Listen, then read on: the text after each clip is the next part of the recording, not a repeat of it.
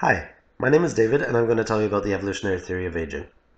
So, why do we age? When you first think about it, aging seems to be something like a Darwinian paradox. As we get older, we become weaker, we become slower, we become more and more susceptible to disease, we get worse eyesight, worse hearing, worse memory, our bones don't heal as easily, etc., etc., etc., and all of this adds up to becoming more and more likely to die as you get older.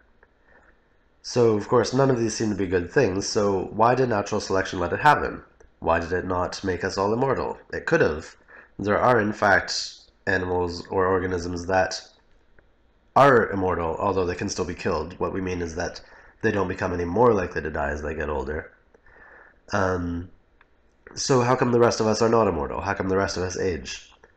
As it turns out, in the theory that is accepted by most scientists, aging is not good for anything. It's not an adaptation at all. And the theory for why natural selection let it happen anyway was mostly worked out by two guys, Peter Medawar and George C. Williams, working separately, although there had also been foreshadowing before this and details were added later. And this theory, or their two theories, are what I'm going to tell you about. So the key idea lying behind both Medawar and Williams' ideas about aging is called the declining force of natural selection with age. And what that means is that the ability of natural selection to respond, either favorably or unfavorably, to a mutation depends on the time during your life at which that effect happens. So, for example, if there was a gene that makes your heart explode, then that's of course very bad for you, but as far as natural selection cares, how bad it is depends on when it makes your heart explode. So, for example, if it made your heart explode right as soon as you were born, natural selection would completely and utterly immediately remove it because you have not yet had kids. You can't have kids. Your heart exploded first, and so you will not pass that gene on. But if instead you suppose that the gene made your heart explode when you were 50, you've probably already had a couple kids, and they will have that gene too, and so eventually their hearts will explode.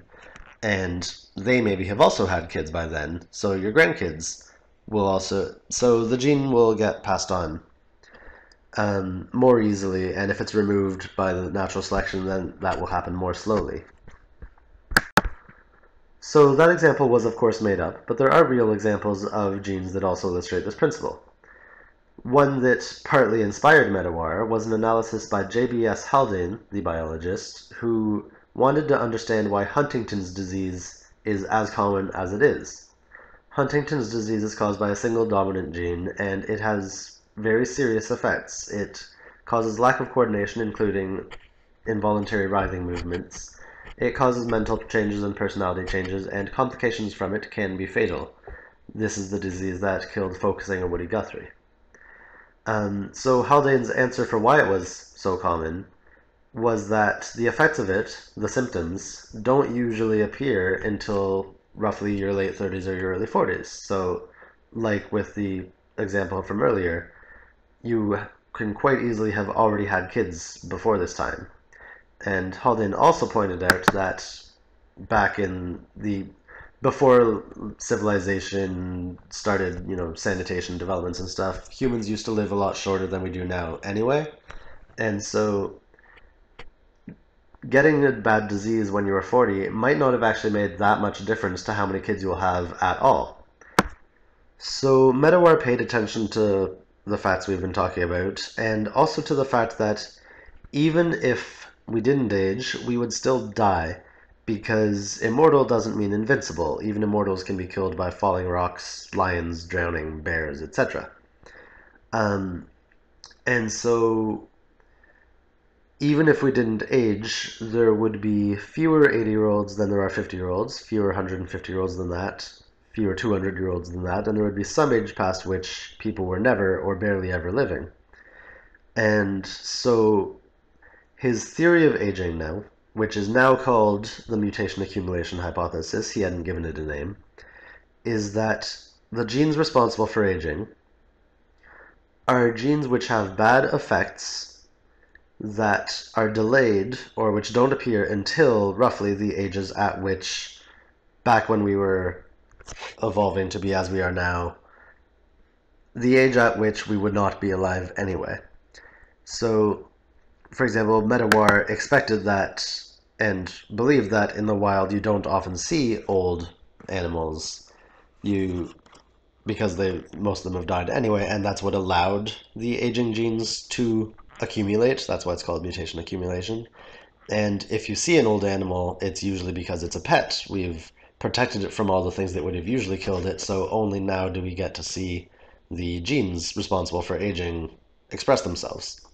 And so we see old humans, presumably by his theory, because civilization has changed and sanitation has changed, so we're now living a lot longer than we used to and getting a chance to grow old. So that was Medawar's theory. George Williams's theory was similar. It also appeals to the declining force of natural selection with age.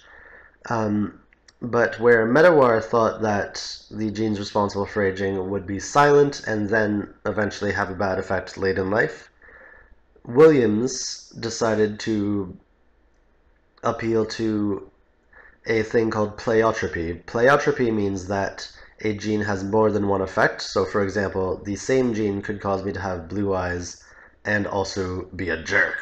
Or it could cause me to have a green beard and be really nice to other people with green beards. Or it could, etc. Pleiotropy just means one gene has more than one effect. And so he brought up the possibility that a gene could have different effects early in life than late in life, and that one of these could be good while the other is bad.